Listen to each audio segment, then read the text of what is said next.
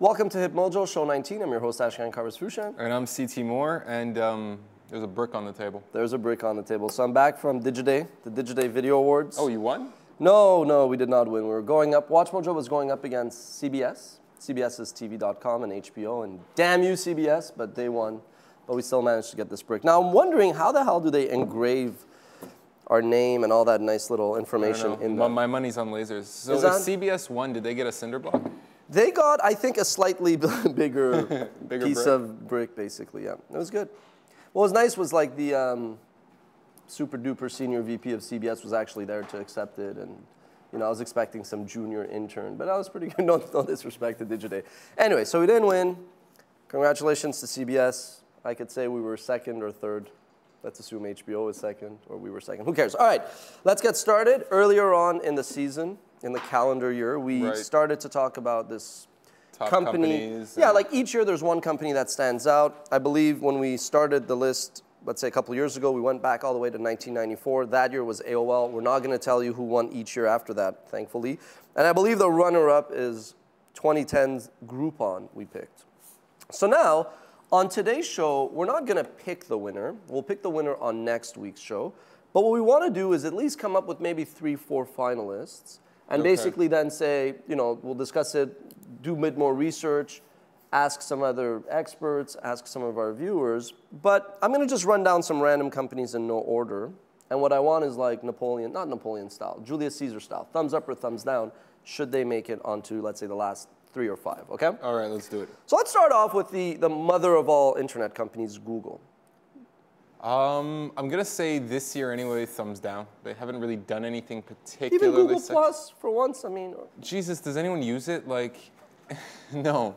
Okay. It was like Google Buzz or Google Wave. It's like, great, you launched something else that's not going to catch on. So I'm going to say thumbs down. You? Okay, I'm going to say Google, the search company, no, you're right. They didn't do anything to woo us. I do think that YouTube this year did a lot. If you think about what YouTube did with forking out anywhere from $100 to $250 million, they sort of are becoming the only company that is going to be like the network, not network as an ad network, but I'm talking the way ABC, NBC, CBS go out and do these upfronts. Right. The way YouTube now is signing checks, doing these upfronts, they're basically, forget scorching the earth. They're nuking the galaxy and basically becoming the only player that matters in video. I'm not saying a fantastic ad network like Tremor Media is not worthy. Of course they are. I'm not saying that the leading distribution aggregator like, let's say, 5min or whoever's in that space isn't worthy. Of course they are. But I think YouTube deserves it. But at the same time, is that enough to make them in the last top 3? Probably not, so they get a pass. Next company, Apple. Sadly, Steve Jobs passes on, but another amazing year for Apple. Do you put Apple on the list of 2 or 3? I'm tempted to say yes, just because this might be the last year that Apple ever can shortlist themselves for Company of the Year. Overall, they had a good year. I don't think they did anything new or revolutionary. They just kind of got better at what they were already doing. And like you said, Steve Jobs passed, which is sad. Not a reason to win an award, unless you want a brick. But yeah, no, yes, yeah, sure, why not? You put Apple, yeah. Yeah, I mean, I'm going to say Apple did not have it was not a standout year for Apple because the expectations are so high. Put it to you this way. If you're going to pick 3 companies that really emerged or broke from the pack in their respective, as much as Siri is great and all that, I'm not sure Apple would be one of those 3, apart from the sentimental factor that you sort of, want. The last year Steve Jobs was running the company. Oh, wow, they were, let's say, Company of the Year. If it's 5 companies as finalists, I'd say maybe yeah. And maybe once you dig in deeper into the financials. I mean, listen, they're sitting on, like, what, $80 billion of, you know what? Just for that reason, $80 billion of cash that they're sitting on, I think Apple's a yes. Forget top 5, maybe even top 3, and they really, really are crushing it. If you take a look at... There was also iCloud. That true. I think we won't realize is how important until next year, but it was a good one. Okay, well, this is why we're having this show. It's to debate it in front of you. This is the way, actually, I guess we would realistically be debating it. So fair enough. Okay, Apple... In front of an audience? In front of... Okay, so... Unlike some competitions where it's not as above the board, I'm just kidding, of course, please, Digiday, don't not invite me to future events. Okay, so Apple, definitely a yes. Okay, next up, Facebook. Ooh, it's kind of hard to say no. I wasn't particularly thrilled with anything they did, but they keep growing. They keep buying stuff, so I'm gonna say yes. Yeah, I'm going to say yes. I don't really see how Facebook would not be listed like in like top 3 company of the years. I mean, they just had a what are they at? Like 7.2 billion users or 700 million users? 800 million. 800 million. I mean, say what you want about Mark Zuckerberg, they deserve to be on that list. You know what's interesting though? If you take their, they always talk about Facebook being the 2nd or 3rd largest country in the world, blah blah blah. If you actually take the number of users and if you take their revenue and divide it by the number of users, their per capita GDP is like in the shits. Yeah, I can imagine. Yeah, I mean, it's social networking, right? There's no real revenue in there. Okay, next up, Twitter. Does Twitter deserve to be top 3 or top 5 companies shortlisted? Okay, Twitter's just on my bad side for some reason. It's like, please invent a revenue strategy already. That being said, well, we said that about Facebook 2 years ago. They're going to do 4 billion, maybe up to 6 billion this year. Still, I don't know. I'm not buying it. I'm going to say yes, though, because they continue to grow in popularity and usership. And I think, for God's sake, someone needs to buy them already. The thing that's funny about Twitter is this is the year that Twitter went from my, let's say, no side to the yes side. Like, I really, really got Twitter a lot more, maybe because I travel so much, and I just see them as a dominant time hole sink whatever on mobile. I don't spend that much time on Facebook. There's a reason why some of my friends from high school, we never kept in touch. Maybe they didn't like me, maybe I didn't like them. Twitter, I like the fact that it's just a newsroom. It is the newsroom of the 21st century. Everybody's on Twitter. That's the other thing too. I'm not talking about individual Joes, just celebrities use it. Like, it's also has replaced RSS. And I also think if you take a look at like Time picked the protester as the person of the year, I do think if you look at the Occupy movement, and I think if you take a look at the Arab Spring, summer, fall, whatever, Russia, I just think Twitter, yeah, Facebook played a big part. That's almost like saying users are company of the year instead of Twitter, though. Twitter was just a tool they decided to use. Twitter didn't I don't think they actively engaged it. Then there's also that thing, Silicon Valley Insider once published something that half of all Twitter users only follow 1 or 2 people. So There's 1,001 weaknesses with Twitter, we get that, but I just think if you're going to pick the top 5 or top 3 companies of the year to go on to win something, I could see Twitter being on the list, but we'll see. Amazon.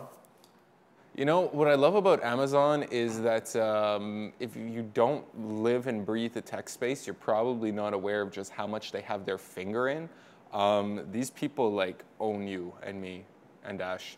So I'm going to say absolutely. Everything from like, yeah, I don't even know where to begin, but... Yeah, Amazon to me is a no-brainer. I think with Fire, what you said about iCloud, I think the Kindle Fire, we could look back at this year as saying... Another reason, and now this is like sort of the flip side of what we said about Steve Jobs. Before Steve Jobs emerged as the, not the Svengali, that's somewhat negative connotation, but before Steve Jobs emerged as like the talisman of the tech world, Steve Jobs was that guy. He was the guy that we expected would become like the go-to, what's the future of tech? So I just think this is the year where you are seeing the Steve Jobification of Jeff Bezos, where he's starting to say, I want to own the world. I want to own everything. I want to put my finger in your butt cheek. I want to know what you're doing. I want to, it's my world, you happen to live in it, which was basically Steve Jobs. They're disrupting publishing, they're disrupting media. Everything, yeah.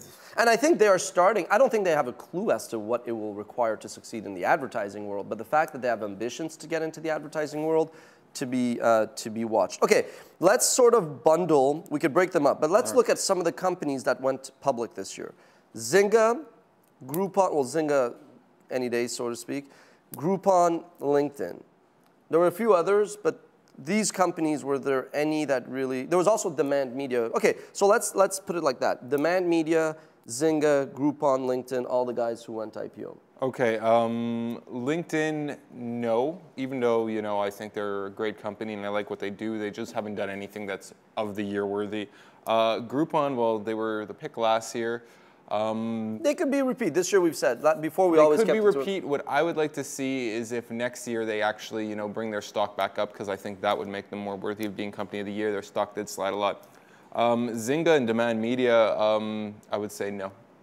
They're just not sexy or media darling enough material for a list like this. I won't say where I was, but I was somewhere where I had the prospectus of the Zynga IPO. And I was waiting for a few minutes to go into my meeting, and I was reading this. And I was like, this is such an intense company.